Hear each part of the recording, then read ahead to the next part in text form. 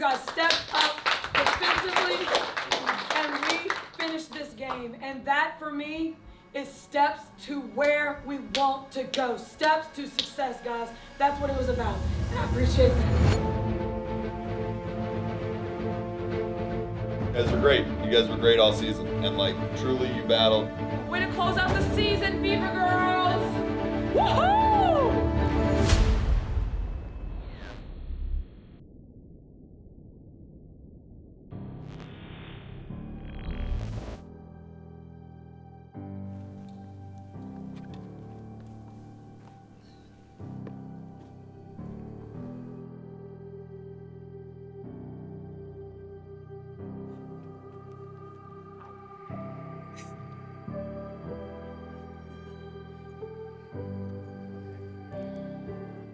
The first word that comes to mind is toughness,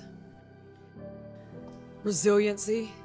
From the start of the year till now, that's what our players did. They showed those pretty consistently. You just see pieces falling into place with things that have been emphasized all year. It was a great season.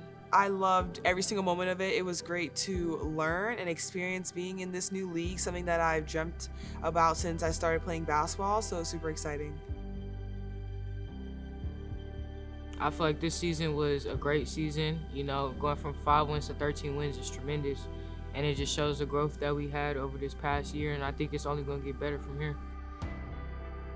Compared to the previous ones in the past, like, I feel like we've grown a lot, came a long way.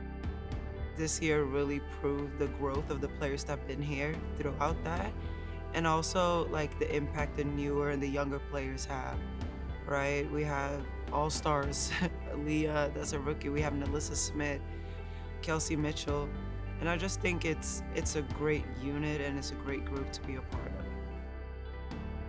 In retrospect, it was about changing the dynamic and the culture of the Indiana Fever, and I think we had the right 12 to do that this year.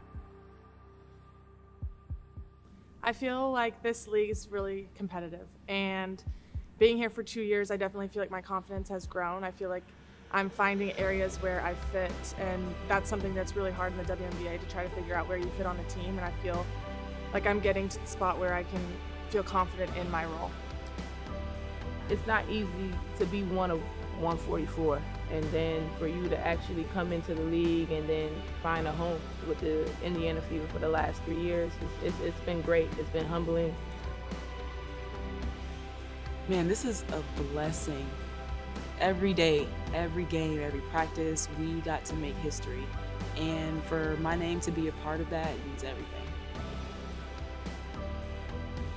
I mean, it's been really, really amazing. I feel like really put my trust in God and just know that whatever this path is He has for me is for me, and I'm going to live in it and walk through it. Seeing the growth out of our team just from the first day of training camp when we all came as a bunch of individuals from a different background to coming together as a team, really buying into the process, really buying into the culture that Coach Christie wanted for us. It wasn't easy, but I think we did more than what people expect from us. And that leadership role did get tough sometimes, and it did question if I was a good enough leader or not. But as the season, comes to an end, I think I did a fairly good job. It was so nice just to play with such a resilient group of people. We did a lot, and we made really good connections with each other, and the future's looking bright for this program. Kicked their butt pretty good in training camp, knowing that we had to set a standard, and we set it really high. And that's one of the things I just did my meetings with them. They all talked about the 2.5-hour practices, and that's not normal. That was what we needed to do this year to get them to understand what it was going to take to be successful. We want to be the toughest team in the WNBA. We want to be the hardest working team in the WNBA. I think we did a great job of kind of laying that culture down so that ultimately, the success will follow down the road. I think just looking at us as a group, I mean, we've grown since the beginning of our season until the end of it, and so it's really nice to see what the future holds for us.